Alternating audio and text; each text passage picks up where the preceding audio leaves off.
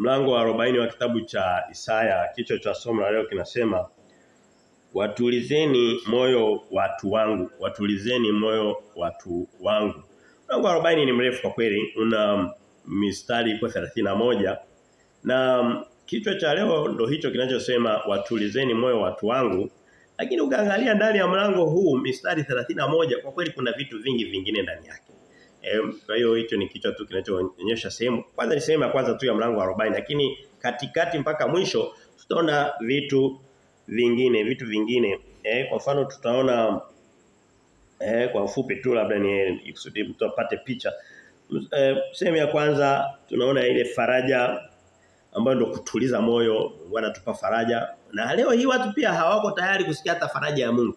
Wanataka faraja zao wenyewe lakini nafikiri tuwe na tabia ya kupenda kufarijiwa na Mungu. Sehemu ya pili, unajua watu wanapenda kufarijiwa na Mungu wakati gani? Wanapokuwa wamepata misiba ile yani msiba kabisa. Samefiwa. Ndio utasikia Mungu lakini nje ya hapo anataka faraja vitu vingine. Anataka faraja ya entertainment ni vitu kama pamoja na anasa, muziki na nini. Hiyo ndio faraja vitu vyao. Ila siku ya matatizo ya kweli, misiba ndipo sasa faraja Mungu inakuja. Lakini tusisubiri kufarijiwa na Mungu wakati wa matatizo. By the way wanadamu na matatizo muda wote. Tungelijua. Watu tunaona faraja hiyo hasa mstari ule wa kwanza mpaka wa 5, mstari wa 6 mpaka wa 9 pale tutaona habari za unabii au utabiri wa ujio wa Kristo ambao ndio mwanzo ndio hasa hoja kuu ya watulizeni watu moyo wangu. Leo hii watu wanataka tusikie habari za kutulizwa moyo na nini kwa vitu tu vya kawaida. Lakini katika kweli na kwamba wewe Mkristo na sisi tuko hapa wote ni wa Kristo tuseme. Na wewe ambaye sio Mkristo vile baba tufuatilie. Tuwe na tabia ya kupenda kutulizwa mioyo na Kristo. Ujio wake wa kwanza, ujio wake neno lake na nini? Yaani tuzoee haya masikio yetu, mioyo yetu iweze kuzoea kusikia. Hilo ndio tulizo kuu. Hii kusema kwamba unataka kutulizwa na baraka siji vitu gani siji nini na nini. Hivyo navyo vinaweza vikaja lakini sio vya kwanza. Sio vya kwanza. Kwa sababu tukiweka hivyo vya kwanza, kuna watu wa dunia hii wengi, una Waarabu wana visima vya mafuta, wana utajiri, anaweza kuna watu wameshanunua viwanja kwenye mwezi na kwenye Mars. Sayari. Wana hela sasa kama ni hela nyingi zikawa na ukitulizo basi hao watu wamhitaji Kristo. Kwa hiyo tuwe na tabia ya kwa hiyo tunaona utulizo na neno la Mungu linaloongelea habari za ujio wa Kristo. Wakati huo Kristo alikuwa hajaja katika mwili, alikuwa hajatoa mwili. Hoja ya tatu tunaona ukuu wa Mungu. Naweza kusema ndio sehemu kubwa ya maandiko ya leo. Mungu anaonyesha ukubwa wake. Anasema ni nani aliyepima maji kwa konzi kwa mkono? Yaani kwamba utumie mkono wako ushike. Biblia inasema mkono wa Mungu ni mkubwa unaweza ukachota bahari nzima. Anasema anaipima ukubwa wake. Alafu tutamalizia kwa kuona Mungu ni mkuu kuliko viumbe, kuliko sayansi, kuliko elimu, kuliko vitu vingine. Ni hoja kama hizo lakini ukiziangalia ni hoja moja lakini ina vipengele vidogo vidogo. Tujifunze kwa Kristo jamani. Tujifunze kuwa na masikio yaliyotahiriwa. Masikio yanayosikia makusudi ya Mungu. Mkristo wa leo anataka asikie kamsali kamoja maisha yake yote. Bwana ndiye mchungaji wangu. Watu wangu wanafanya nini sijui? Wanaangamia kwa kukosa maarifa. Lakini kuchukua mlango wa 40 kwa kitabu kama cha Isaya, mistari 31 kuna hoja mchanganyiko kuna nini? Mungu anasema muwe wakubwa. Paulo anawaambia Wakorinto kwenye Wakorintho wa kwanza mlango wa 3 anasema ninyi hamjaweza hata kula chakula. Ni kama watoto wanakunywa maziwa. Na anawaambia hata Waebrania mlango wa 5 mlango wa 6 mistari ya 5 na kadhalika. Anasema ninyi bado mnakunywa maziwa hamko tayari kula chakula kigumu. Mlitakiwa mwe ni walimu lakini bado mnahitaji kufundishwa. Leo hii Mkristo wa leo unakuta mtu ni mchungaji wao kabisa. Muulize kitabu cha Ufunuo kina habari gani hajui jamani. Unamuuliza mtu niwahi kukutana na watu wakati tunapeleka injili mtaa kwa mtaa, nyumba kwa nyumba. Anakuambia mimi ni mzee wa kanisa. Biblia mzee wa kanisa ndiye mchungaji. Yaani ni mtu mwenye level moja na mchungaji. Ni vyeo tu vilivyo wanadamu walivyojizoeza lakini kibiblia mzee wa kanisa ni ndio mchungaji. Ningamuliza mpinga Kristo anasema kwa kweli hizo habari sijijusia kuziona. Sijawahi kusikia. Jamani naomba tufike sehemu fulani. Hakuna faida yoyote unaweza kuipata kwa kuijua kweli ya Mungu. Na kuna faida kubwa kwa kujua kweli ya Mungu. Kwa hiyo tuwe tayari kujifunza haya mambo. Mungu hajaleta bure. Moja tulijue hilo. Kwa hiyo nasema nitayatumia kwa lipi, nitayatumia muamini Mungu aliyeleta na aliyekupa nafasi, akakupa uzima, akakupa masikio yanayosikia, akakupa Biblia kwa lugha ya Kiswahili uweze kusikia na uweze kujifunza, ikutengeneze, ikuhudumie na vile vile uweze kuhudumu katika nyumba ya Mungu. Kwa hiyo mlango wa 40 na ni hoja tu niwahi kuisema lakini niiseme kwa sababu ni mahali pake. Mlango wa 40 ukiangalia mambo yanayoongelewa mle hasa mwanzoni tutapokuwa tunaanza sasa hivi sio muda mrefu. Tutaenda kwenye mstari kwa mstari. Unataka mambo yaliyomo yanataka kufanana na kitabu na zile injili za mwanzo kama Mathayo. Habari za sauti au Luka au hata Marko. Na of course na Yohana zile injili 4. Yesu alipokuwa anakuja kulikuwa ule unabii kwamba sauti ya mtu aliyenyikani alipotanguliwa na Yohana Mbatizaji. Sasa tulishasema kwamba kitabu cha Isaya kina milango 66 ambayo namba yake inalingana na vitabu vya Biblia. Kwa hiyo kila mlango unaweza ukaulinganisha na kitabu kimoja cha Biblia. Ukiangalia kitabu cha kwanza kwenye Agano Jipya alipokuja Kristo, sauti ya mtu aliyenyikani kabla yake akiandaliwa na Yohana Mbatizaji, na mimi na wewe pia ndio tunataka tumandalie Kristo. Sauti tutaona maana yake. Unaona inafanana na mlango huu. Mlango unachoongea ni sawa na vitu vilivyo kwenye ile Mathayo. Ukienda mbele na nyuma sehemu nyingine utakuta kwamba ni kama ka Biblia kadogo katikati ya Biblia. Yaani kama ka Biblia kadogo mlango kwa mlango ukimaanisha kitabu kwa kitabu cha Biblia. Ni maajabu ya Mungu. Milango 66, vitabu 66 na ukakuta kwamba mlango na kitabu vinaoana habari zake na mafundisho yake. Na mfano mmoja ni huu tunaoona mlango wa 40, kitabu cha kwanza cha Agano Jipya Mathayo, kinachosema ndiyo tunayoona kwenye Isaya mlango wa 40 ambao ndo namba hiyo mlango wa 40 kitabu cha 40 ambacho ni Mathayo. Sasa tuende kwenye zile hoja ya kwanza tunayoona inayoashiria kile kichwa tulichokiona, watulizeni mioyo watu wangu. Wewe kwambie Kristo, Mungu Jehova, Mungu wa Biblia ana nia, ana lengo na hachoki, anaenda mbele kila siku, anarudi nyuma, anatuma manabii, anatuma neno lake, anataka watu wake watulizwe mioyo. Ni mapenzi yake. Na kwa kweli anaumia anapoona ni kama mtu kwa mfano utoke uwapende watu, uandalie labda zawadi nzuri, uandalie chakula, ufanye nini, halafu wasije kuvichukua, wavikatae, utajisikiaje? Mungu anataka atulize moyo watu wake. Wao wanataka watulizwe moyo na manabii wa wangu na stori zote za huko dunia, vichekesho. Mtaenda kanisani kwenda kusikiliza vichekesho jamani. Tutawezaje kupona katika mazingira kama haya? Kanisa lenye mambo ya vichekesho, maigizo, mbwembwe, maonyesho, nini vitu kama hivyo ndio linahudhuriwa kwa wingi kabisa. Na Yesu hakuacha kusema, na neno la Mungu alijaacha kusema, anasema watu wataikataa kweli, watataka kusikia vitu vinavyokula masikio yao, lakini kweli ya Mungu hawataitaka na kadhalika vitu kama hivyo. Kwa hiyo jamani, najua maneno kama bado yatawaudhi baadhi ya watu wengi actually, lakini wewe mmoja, ninyi sisi tulio wachache na wengine walio wachache, tuweze kupenda kuijua hii kweli. Kwa sababu neno la Mungu, kweli ya Mungu huwezi kaipinga. Unaweza kaichelewesha, unaweza ukaidoji ukazunguka, lakini itasimama milele. Ndio kweli. Ndio sababu mnaona tukio tunasema bila tashwishi ya mashaka yote. Tuna uhakika. Sasa hebu tuangalie zile hoja kwa haraka kwa kweli. Hii ni sehemu kabisa ya mwisho sio ya mwisho kwa maana kwamba ndo tumemaliza kitabu, lakini mtiririko unaanzia mlango wa 40 mpaka mlango wa 66, milango 26 hii actually 27.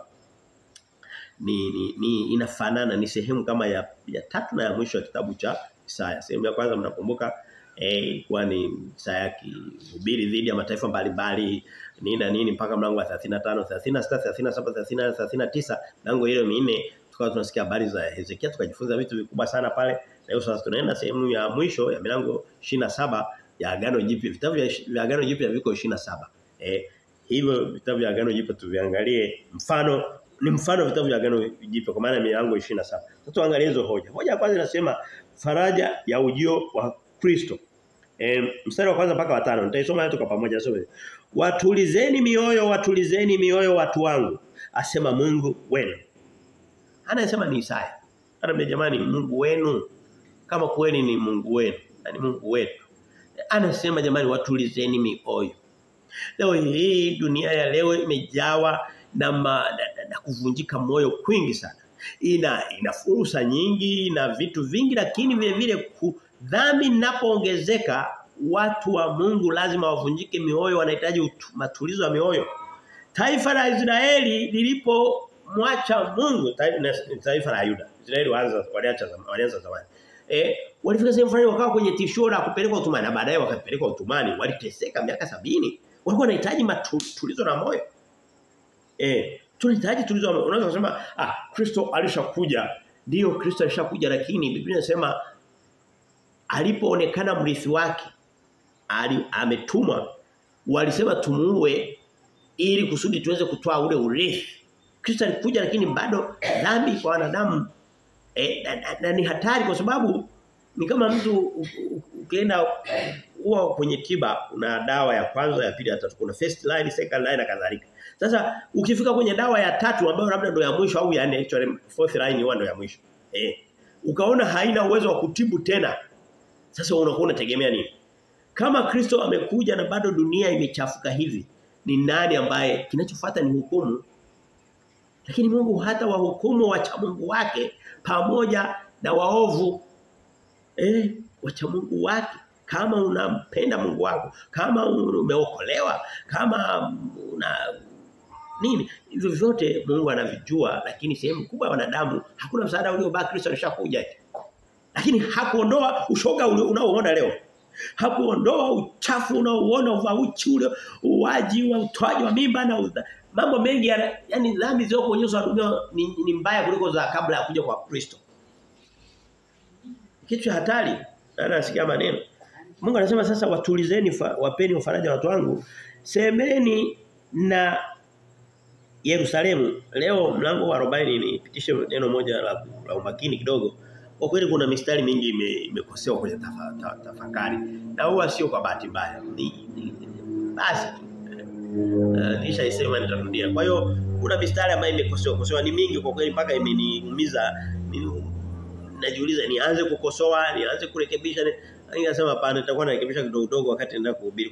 Kwa hiyo kama mstari wa pili anasema semeni na Yerusalemu, kauambieni kwa sauti. Hapo kuna maneno moyo halimo kwenye tafsiri ya King James. Anasema kauambieni kwa sauti kuu ya kwamba vita vyake vimekwisha, uovu wake umeachiliwa, kwa kuwa amepokea kwa mkono wa Bwana adhabu maradufu kwa dhambi zake zote. Alikuwa anaongea na taifa ambalo lilikuwa limetoka kwa muda wote.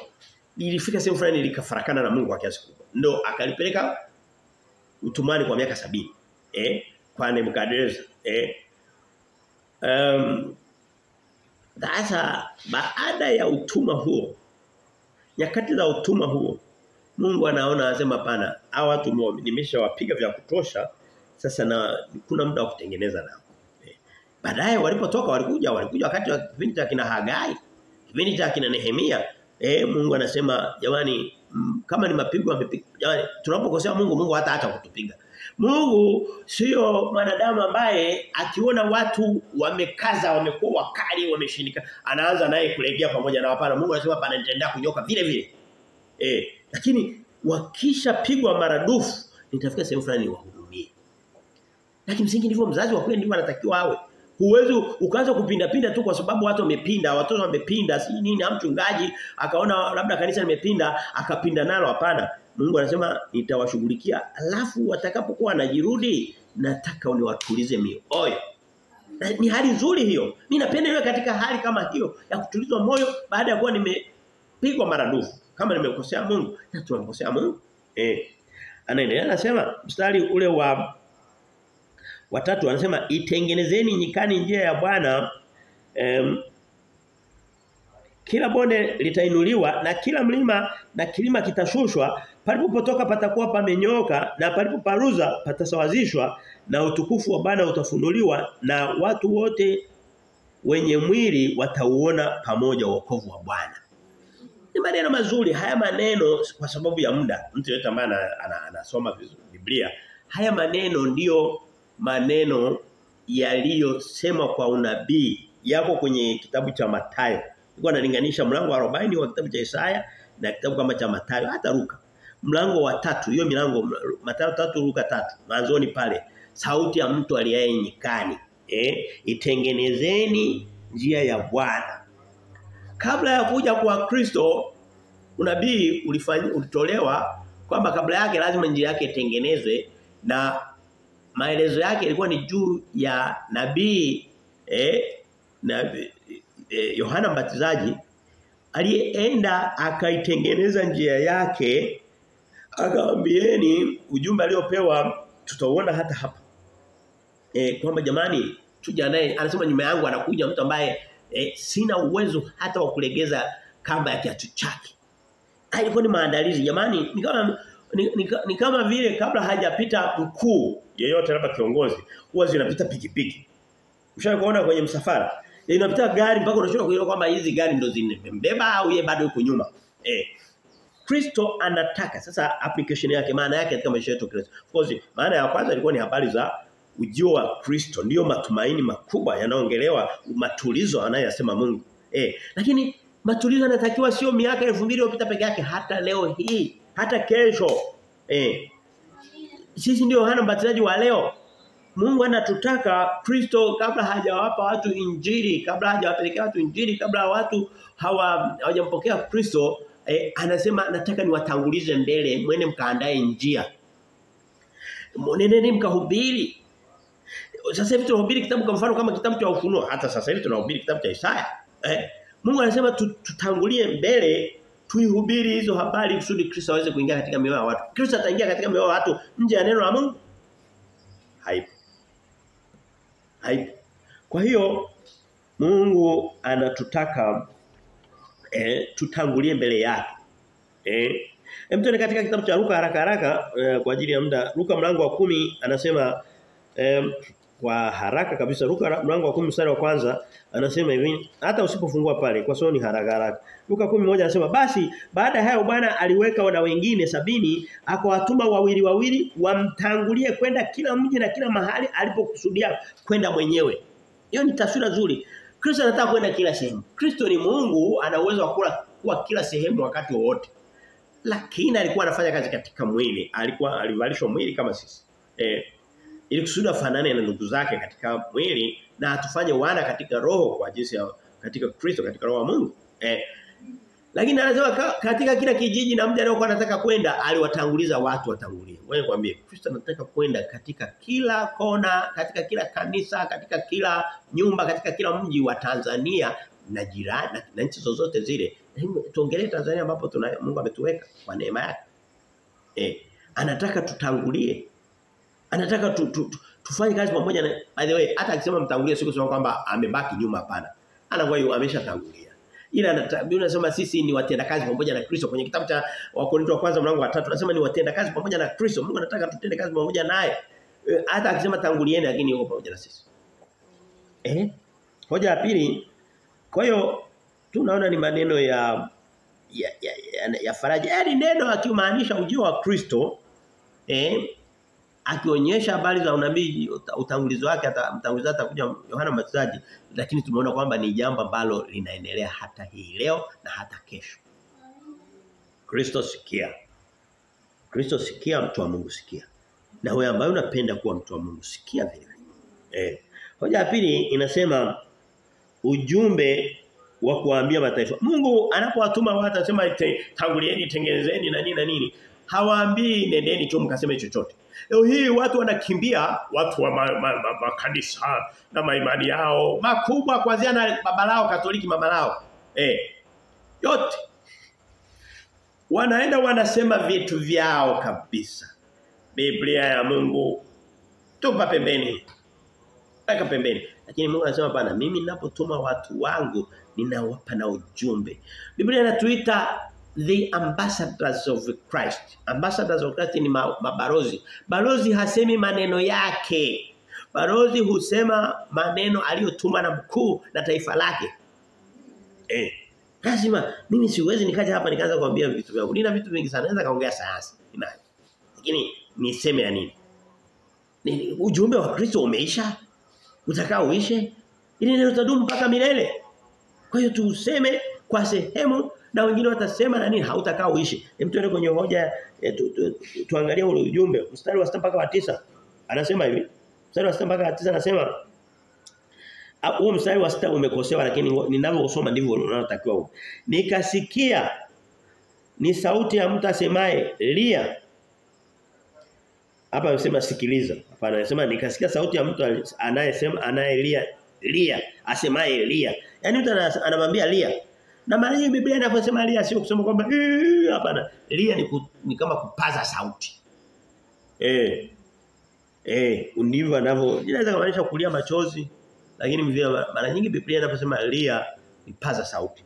Toa sauti kwa mlio mkubwa.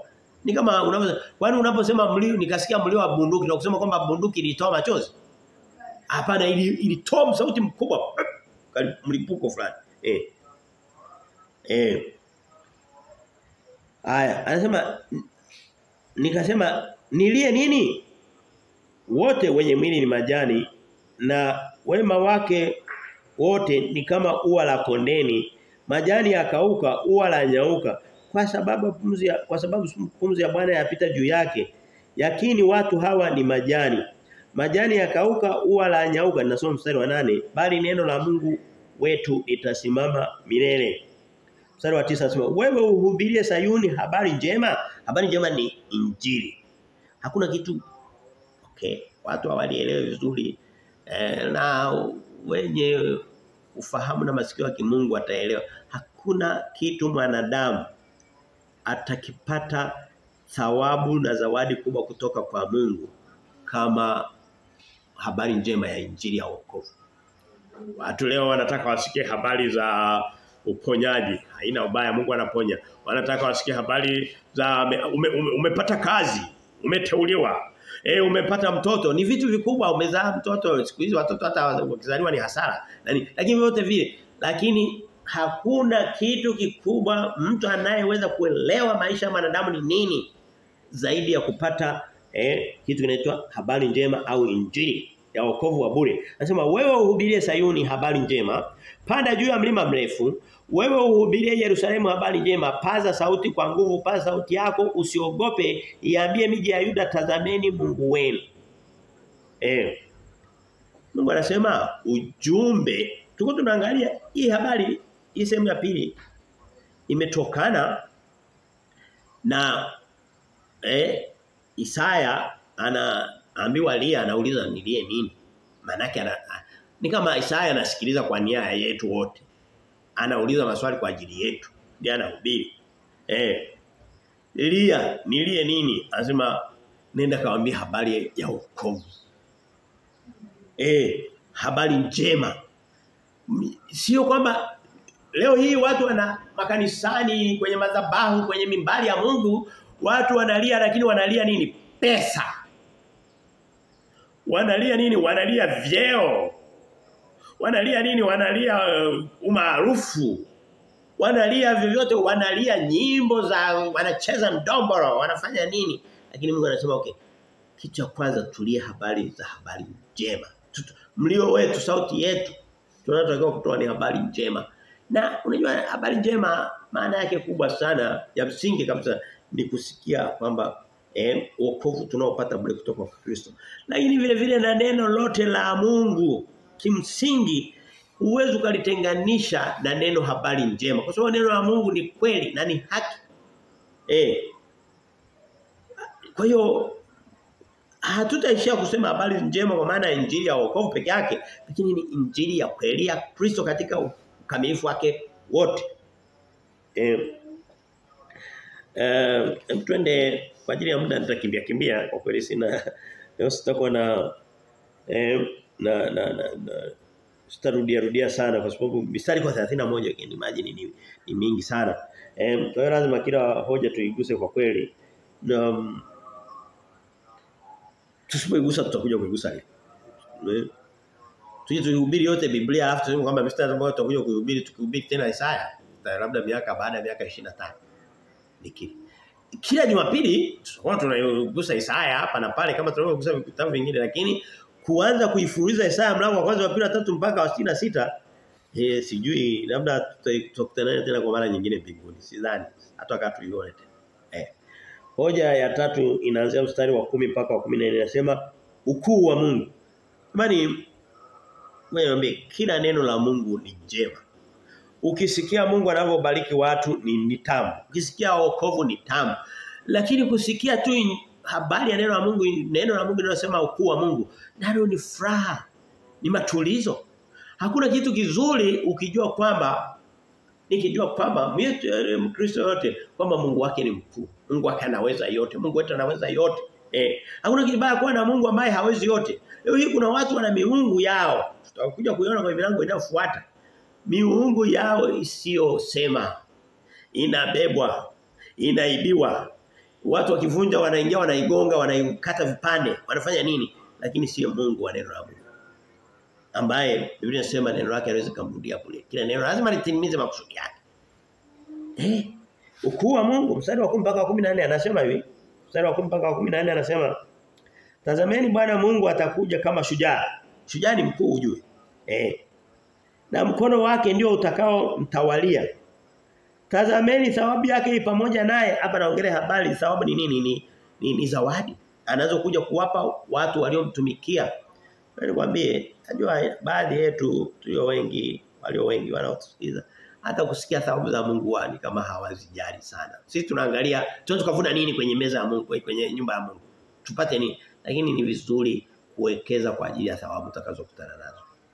Maisha ya wanadamu ni mafupi jamani. Kwa hiyo ni somo zito.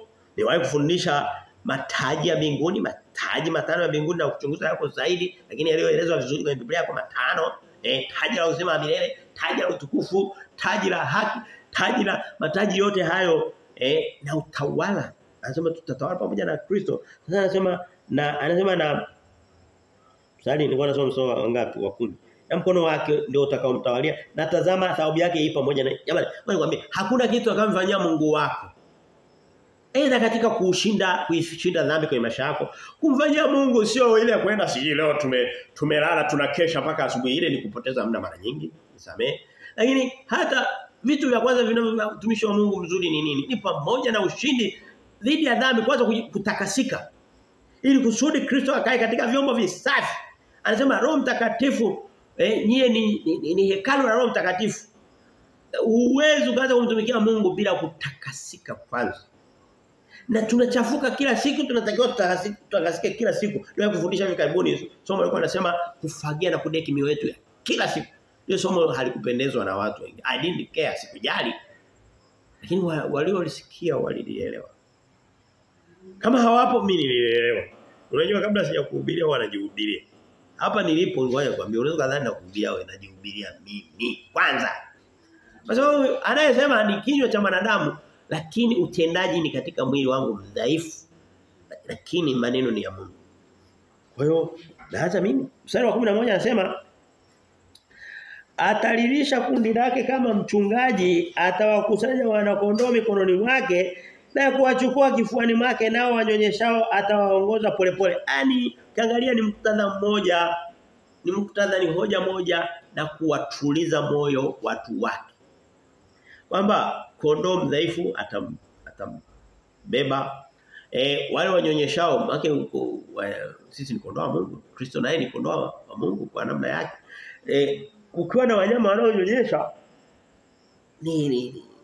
wanahitaji maalum. matunzo maalum na kujaliwa zaidi. Anasema wote hao nitawajali. Hana maanisha au maanisha wanyama wa porini. Naongelea wanae mimi na wewe na mwingine yote ambaye anakiri kuwa ni mwana wa Kristo, mwana wa Mungu. Tuende kwenye hoja ya tatu ya pili nilikuwa sijaimaliza, ngoja niendelee mbele kidogo. Mstari wa 11 nasema wa 11 tumeona, wa 12 nasema ni nani aliyepima maji kwa konzi ya kiganja chake, ambaye ameandika mkono ni sawa lakini kiganja kinaeleweka zaidi, na kuzikadiri mbingu kwa shubiri, na kuyashika mavumbi ya dunia kama katika pishi, na kuipima milima kwa uzani na vilima kama kwa mizani. Mstari ule anaonyesha matendo makuu ya Mungu. Anaonyesha matendo makuu ya Mungu. Matendo makuu ya Mungu yanaweza kaa kwenye maisha yako, maisha yangu na nini. Lakini vitu vingine ni katika jinsi anavyo mambo yanayotokea katika uso wa dunia. Hizi radi zinazopiga, hizi mvua, hili jua linalo anasema nikiziangalia mbingu, nikiangalia jua na mwezi ulivyoviazimisha, mpaka najiuliza mwanadamu ni kitu gani? Ukuu wa Mungu. Anasema Mungu anapima maji kwa kiganja chake, anapima mavumbi maudongo ya nchi kwa pishi. Pishi ni vipimo vya kupimia ujazo, labda nafaka, vitu kama hivi. Kwa hiyo sisi kama ukiwa unapima unga kwa ajili labda unaenda kutengeneza ugali au nini, Mungu ndivyo anavyopima ardhi na udongo kwenye uso wa dunia yake. Ni ukuu wa Mungu. Unajua wakati mwingine wewe kwambie unatakiwa kutaka kumwelewa Mungu wetu huyu, Mungu wa Biblia. Wakati mwingine uwe kama mjinga fulani. Uweze kufikiri yasiyofikirika, na Biblia inatutaka hivi. Uweze kuamini yasiyoaminika vile. Wanadamu wengine ataona vitu vidogo hivi.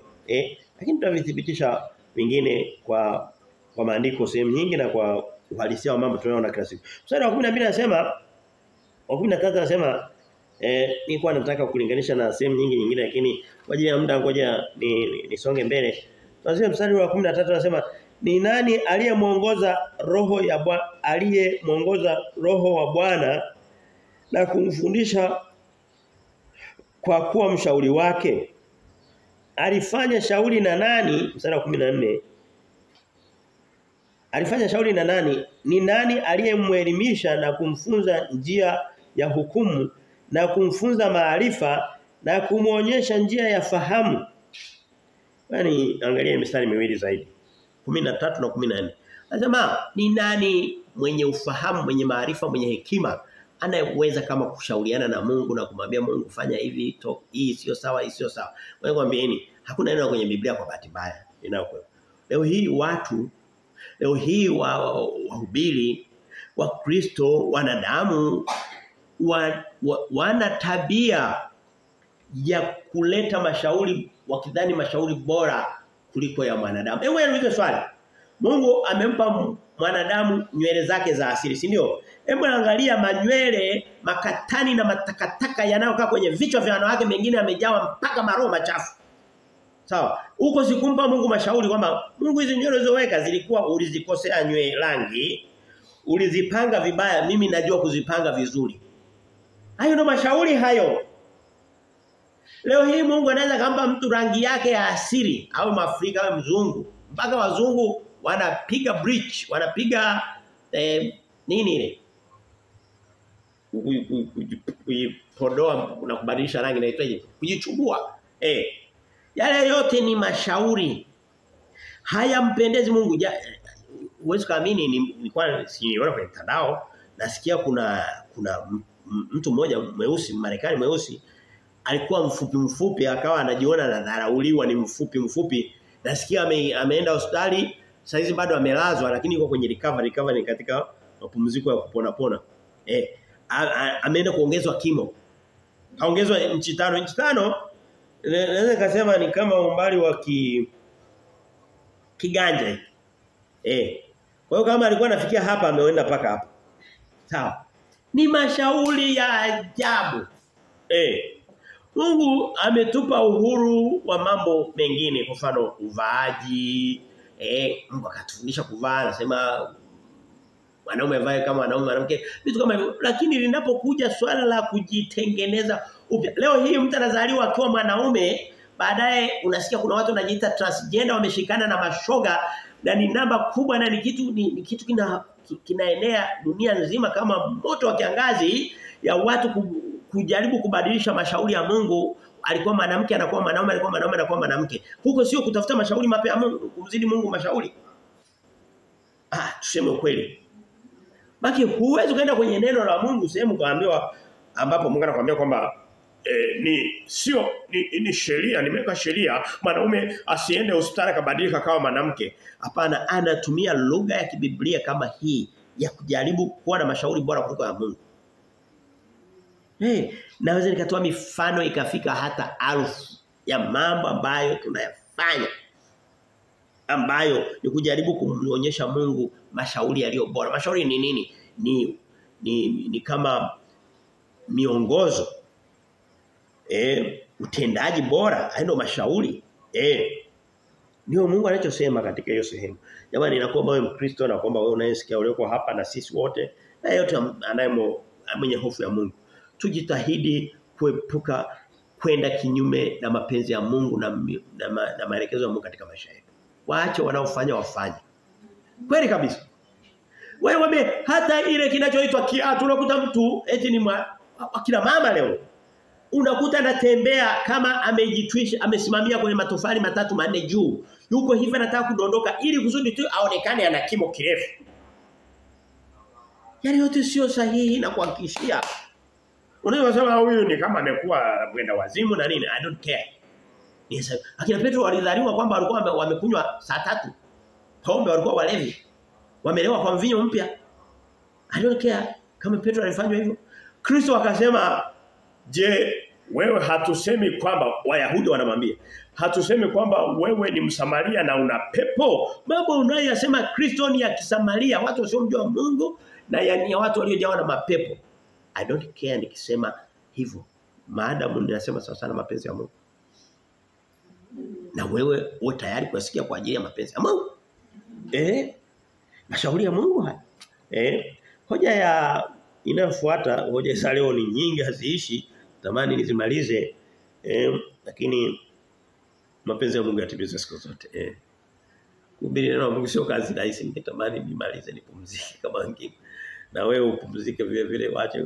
Lakini ngoja tuendelee, mapenzi ya Mungu yatimizwe. Hoja ya 4 tumemaliza zile 3. Zote ziko kwa sehemu kubwa zinaangalia swala lile la kuwatuliza moyo watu. Kwamba Mungu wetu hajatuacha. Mungu wetu pamoja. Kristo anakuja mara ya kwanza, anakuja na mara ya pili. Mara ya kwanza anakuja kwenye ukombozi, mara ya pili anakuja kulipa thawabu na kuwatesa wale ambao waliitesa dunia vile vile. Anakuja kwenye kama hukumu. Vyote hivyo ni matulizo ya moyo, japo walio wengi hawatapendezwa. Lakini kuwa miongoni wale wachache wanaopendezwa na kweli ya Mungu. Hoja ya 4 inasema Mungu ni mkuu kuliko fahamu za watu, kuliko na elimu na sayansi. Ukuu wa Mungu. Hoja iliyotangulia ilikuwa hivyo ndio, lakini hapa ni kama anaishindilia zaidi. Mstari wa 20 mpaka 30. Ngoja nipite pale haraka. Niisome ile mstari kuanzia mstari ule wa 20. Anasema hivi: "Sanamu fundi mmoja huiyeyusha." Anasema, "Na mfua dhahabu huifunika dhahabu, huifulia mikufu ya fedha." Turudi nyuma, nitakia nianzie mstari wa 8, nimeruka kidogo. Turudi kuanzia mstari ule wa 16. Anasema, "Lebanoni nayo hautoshi kwa kuni, wala wanyama wake hawatoshi kwa kafara. Mataifa yote huwa kama si kitu mbele zake, huhesabiwa kwake kuwa duni ya si kitu na ubatili. Basi mtanilinganisha Mungu na nani? Au mtamfananisha na mfano wa namna gani?" Mtamlinganisha Mungu na nani na mtamlinganisha na mfano wa namna gani? Ametoka kusema kwamba ametaja mataifa hapa kadhaa. Amesema Lebanoni, akasema mataifa yote. Yaani anasema mstari wa 17 ndio nataka nisije, anasema mataifa yote huwa kama si kitu mbele zake. unajua leo hii kuna mataifa. Kila taifa huwa linajiona ni kijogoo wa mataifa mengine. Ukienda Marekani anajiona sisi ndo tunaitikisa dunia. Mrusi naye anakuambia tunawazidi wote idadi ya nyuklia. Mchina anasema tuna watu wengi na tuna teknolojia na nini. Kila mtu anajiona hata hapa Afrika ukienda Kenya wakikusikia umetoka Tanzania anasema ametokea shimoni.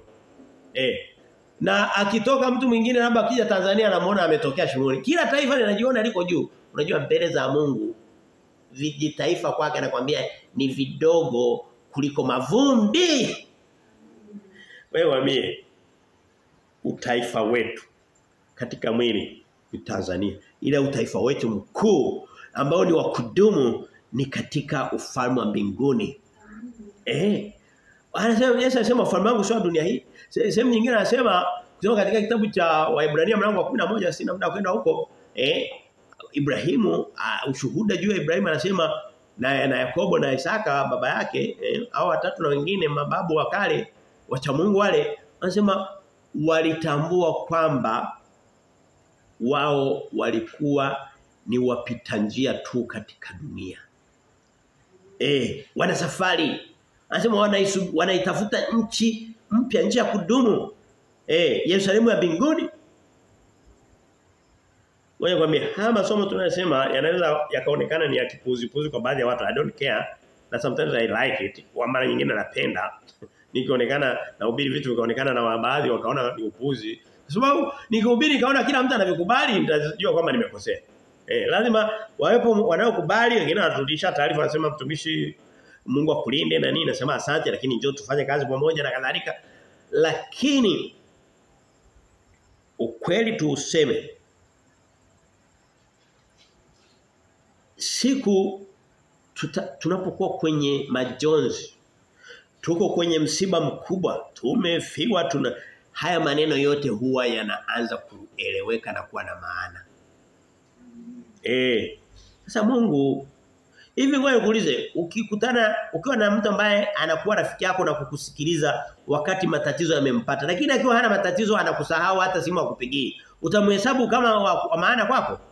Uwe careful na mtu anakuwa yani kuchukua tahadhari mtu wa namna hiyo. Biblia ya Mungu watu wanaweza wakamrudia Mungu wakati wa matatizo na misiba na nini na nyakati zinakuja watu watamlilia na kuna wengine wamefika hata mipaka kiasi kwamba hata matatizo hawamjali tena. Bado wanamna hiyo lakini wale wenye hofu na Mungu sasa tusubiri. Mungu anasema mataifa kwake nitakuja kuhubiri somo sisi nikasema ni mwaka huu kujua kwamba lazima tuweke mbele sana utaifa wetu wa mbinguni kuliko utaifa wetu wa duniani.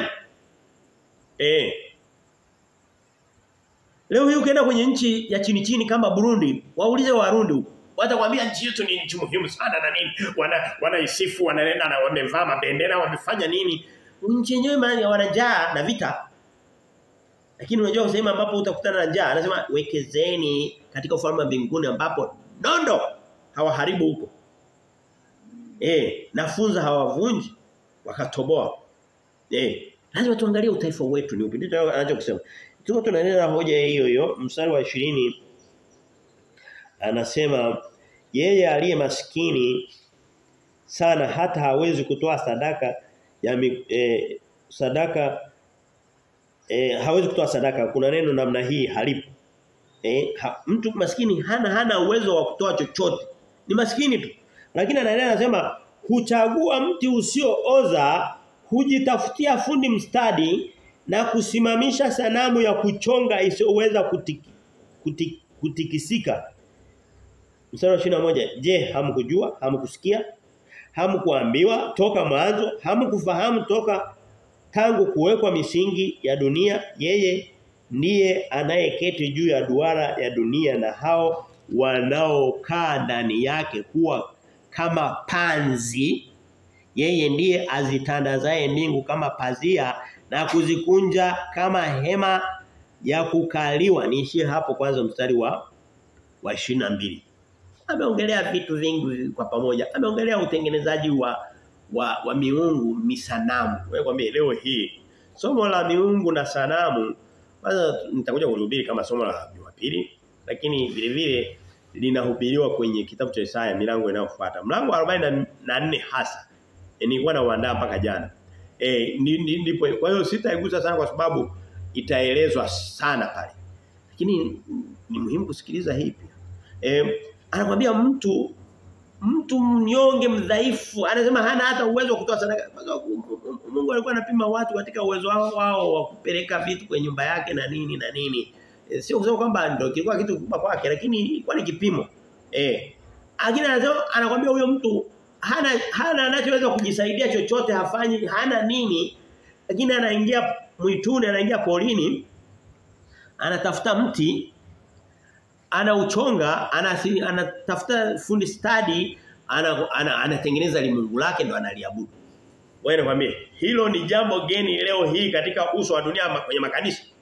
Leo hii kuna kanisa kubwa kuliko yote ni ibada zao zote zimejengwa juu ya vitu ambavyo Mungu amevizuia. Anasema usijichongee sanamu hata ya kitu cha mbinguni.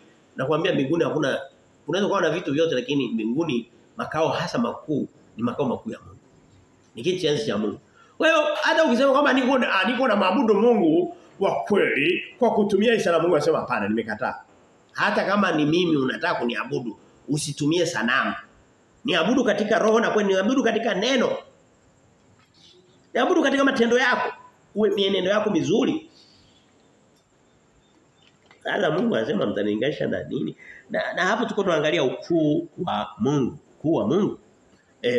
Mungu anasema mimi ndiye ninayokaa katika duara ya dunia. Hii dunia ni duara. Na hapa pia ni kwa wataalamu wa sayansi najua labda sisi tulioko hapa sio wafuatiliaji wa hilo eneo, lakini kuna watu wengine wanajua mambo ya kisayansi. Kwamba dunia ni duara. Huwezi kuiona kwa macho hapa tulipo. Kwa sababu utaona ule mduara, kwa sababu ukubwa wa dunia. Lakini watu waliopita mashuleni kwa sekondari na nini na vyuo kulikuwa kuna vitu vinavyodhihirisha dunia ni duara. Lakini leo kuna somo linaendelea kwenye miji kanisa ya Tanzania haijafika sana, ipo lakini sio sana. Lakini kwenye ikishakuwa duniani liko popote pale. Kwamba dunia hii sio duara, dunia hii ni kama ni tambarare. Na unaweza kusema kwani ikiwa duara ikiwa tambarare watu inahusu nini? Tunamtumikia Mungu katika lolote ile hapana. Hayo mafundisho yote hayo ya dunia ya tambarare na nini ni mambo ambayo yameungana na imani za kishetani. Imani za kishetani zimeshikana zina vipengele vingi kwa kweli. Shetani ana namna nyingi sana, ana injili nyingi. Mungu ana injili moja. Injili ya kumpenda Mungu, kuamini Kristo kwa ajili ya wokovu. Shetani anaanza kaleta mambo ya dunia ya tambarare. Imeshikana na mambo ya mazingira. Siji kuabudu kitu kinaitwa mother nature Kiswahili chake nani anaweza kunisaidia jamani? Kale nikumbushe. Mambo ya kuabudu sayansi yako. Hebu jiulize kitu kinaitwa dunia wanadamu wengi wanaamini kitu kinaitwa evolution au mabadiliko kwamba mwanadamu hakuumbwa na Mungu bali alitokana na samaki na masokwe na nini baadaye akawa kama hivi alivyo.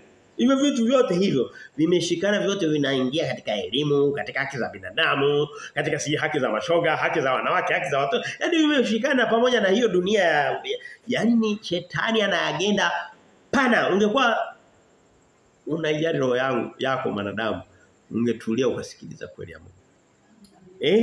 Hutajua amekuchukulia wapi. Lakini hapa anasema habari za nini? Za uduara wa dunia. Na kupinga hilo fundisho ambalo ni la kishetani linaenea duniani na kadhalika.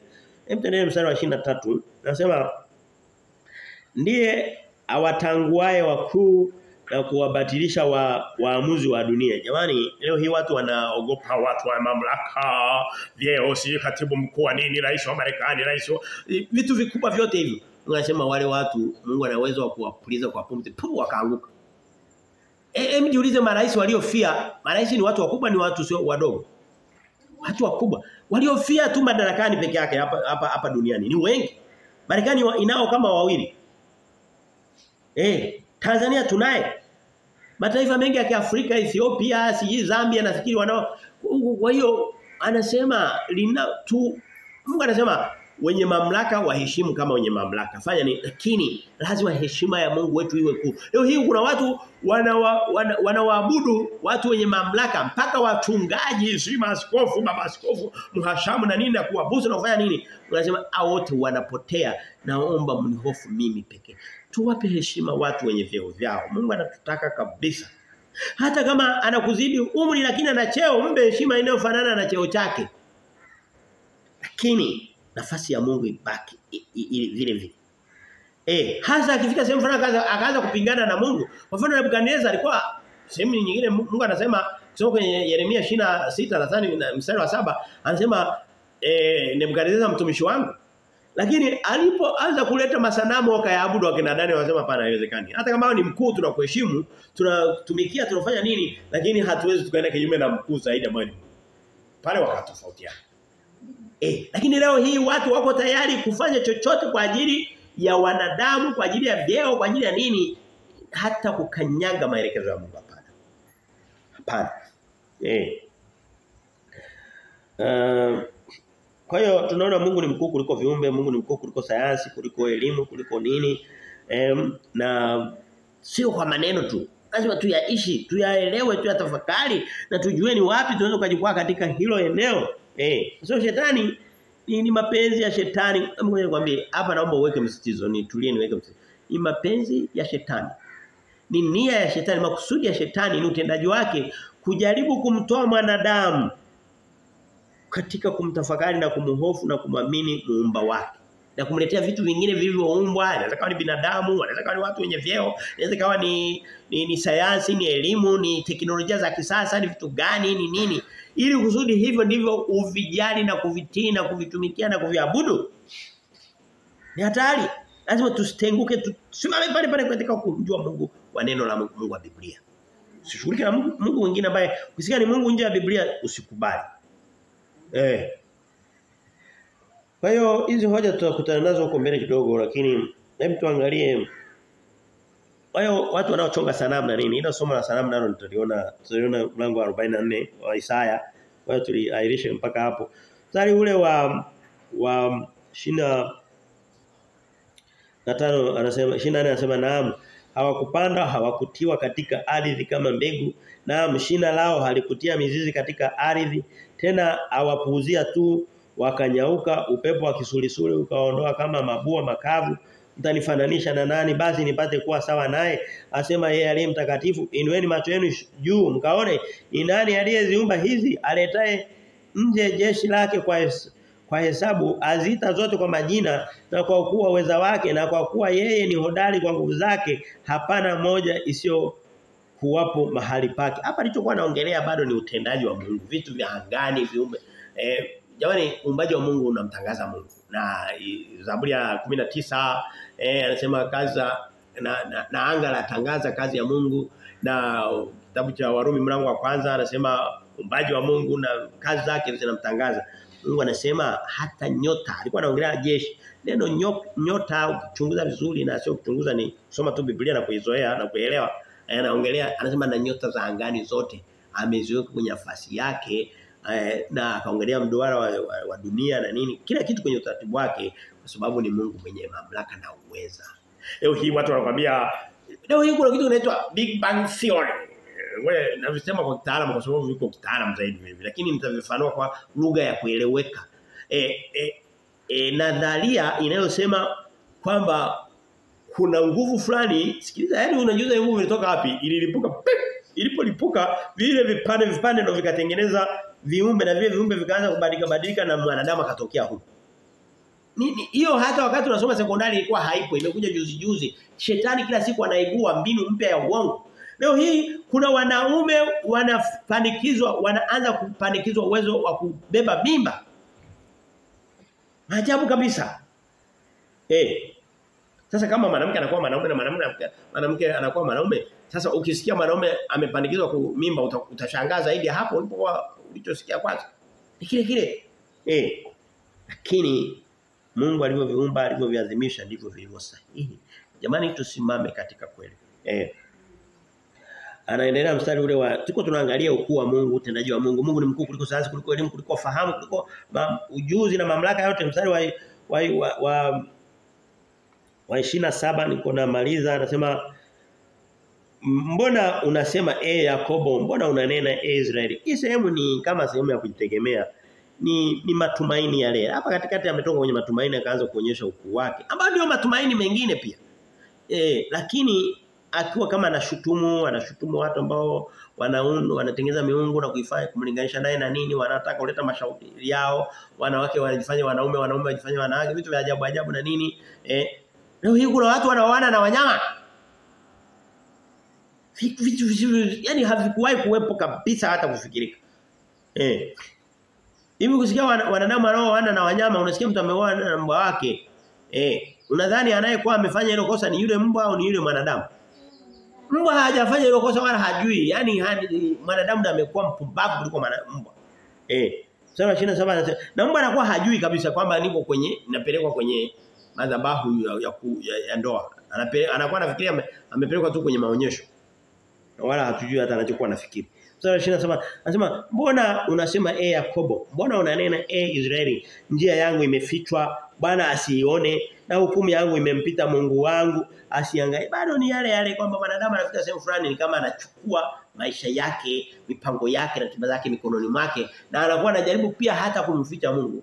Jamani, hilo ninaanza nikaongea muda mrefu lakini tulibebe. Jamani, kila tunachokitenda najiambia mimi. Wakati mwingine tunaanguka, wakati mwingine tunakata tamaa. Katika uzuri na ubaya, tukumbuke kwamba Mungu ana taarifa, anajua hakuna kinachoendelea bila Mungu wetu kujua, na Biblia inathibitisha. Sura 20 anasema, "Je, wewe hukujua, hukusikia yeye Mungu wa milele, Bwana muumba miisho ya dunia, hazimii wala hachoki, akili zake hazichunguziki." Huo ni mstari wa kuondoka nao. Leo hii mtu anakuambia, msikiliza mfano ninaweza kusema. Nakwambia hii kwenye Biblia mstari ni kundi kubwa la wanadamu. Mstari umepingana na huu, inaonekana kama Mungu huyu, hii Biblia yani kama Mungu hawezi, yani kama Mungu anajichanganya. Hamjawahi kusikia habari? Mstari huko hivi na nini na nini. Mungu anasema nyie mnajifanya mnaofahamu na nini. Yaani Mungu ni mwenye rehema, angeweza kuwashughulikia wanadamu. Lakini anasema akili zangu hazichunguziki. Huwezi kuchunguza kwamba Mungu hiki kakikosea. Huwezi kuchunguza uwezo wa Mungu. Mstari wa 29 anasema huwapa nguvu wazimiao, humuongezea nguvu yeye asiyekuwa na uwezo. Hilo ni neno la msingi sana. Ukisikia umechoka, ukasikia umekata tamaa, ukasikia ukatika namna yote, mahitaji yako yameshindikana, njaa imekupata, watu wamekutenga, dunia imekunani, maumivu na chochote kile, Mungu anasema Mungu ndiye huwahuisha watu wake. Sura 30 anasema vijana watazimia na kuchoka, na wanaume vijana wataanguka, bali wao wamngojae Bwana. Mstari wa 31 wa mwisho, watapata nguvu mpya, watapanda juu kwa mbawa kama tai, watapiga mbio wala hawatachoka, watakwenda kwa miguu wala hawatazimia. Jamani, naomba sihitaji kufafanua. Naomba katika mapito yako, hii ndio kufunga labda. Katika mapito yangu, yawe mazuri yawe mabaya, na sana yale ambayo yanatuchosha, tujue kwamba Mungu ndiye anatupa nguvu na hachoki wala hasinzii. Na anasema aliyechoka atamtia nguvu. Kwa hiyo tujue kwamba Mungu wetu ni Mungu mwenye nguvu. Tumtegemee, tusomee maneno ya Mungu, tukusanyike katika kweli na tumtumainie. Kwa sababu uhusiano wetu wa Mungu unaanzia katika kumwamini, kumtumainia na kumpenda vile vile kumtumikia. Mungu awabariki tutoshe hapa Baba mbinguni, kushukuru kwa ajili ya neno la leo. Kwa ajili ya Isaya 40 hatukutegemea kuwa mahali hapa, lakini Mungu unayewategemeza waliochoka, unayewatia nguvu walioanguka na kurudi nyuma. Mungu umetufikisha hata hapa tulipo. Mungu wewe ni Ebeneza. Tunakushukuru Jehova katika jina la Mungu Baba, Mwana na Roho Mtakatifu. Tuamini na kupokea yote. Amen.